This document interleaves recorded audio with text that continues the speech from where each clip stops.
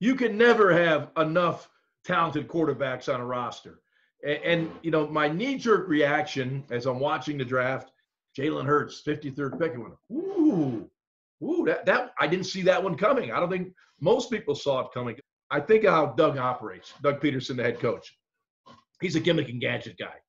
He likes these guys that could do a lot of different things. And when you look at Jalen Hurts, unbelievable production in college as a passer and as a runner. The ability to move outside the pocket. He's a complete package. So right. I think Doug looked at this as another kind of gadget, maybe early in his career, that he could develop into a consistent NFL quarterback. Because Hurts can throw. He's accurate. He's strong arm. So to me, he is the complete package. So after I backed down a little bit, I said, yeah, I'm buying into this pick. Should Carson Wentz buy into the pick, or should he feel threatened in that he's only 27 years old and still this guy can do other things, maybe not the traditional quarterback, but he's still a quarterback? Michael, I can give you a real life example. Me, in my 12th year in the league, the Eagles drafted Randall Cunningham in the second round. Now, what we know now, Randall became one hell of a player. and so here I am in my 12th year.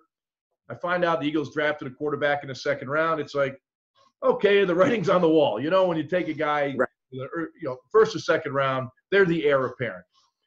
So I accepted Randall. I mean, I saw the talent he had. I accepted him, and I helped groom him. So, but the difference is I was on the downside of my career.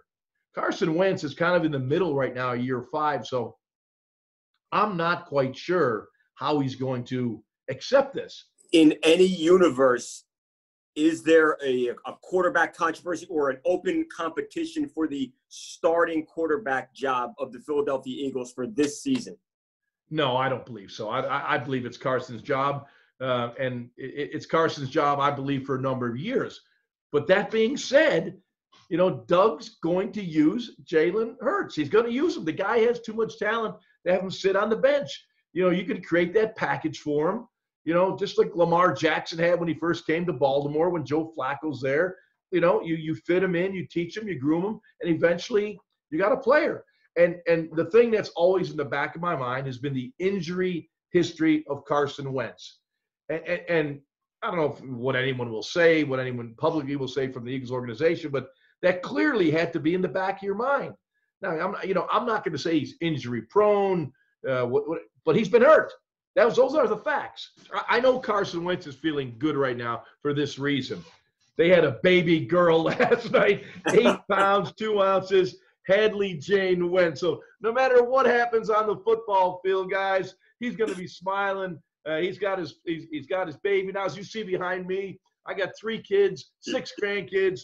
Who cares about football when you get something like that? But congratulations to Carson and his wife. That's absolutely awesome. So he's probably not thinking a whole lot about Jalen Hurts at the moment.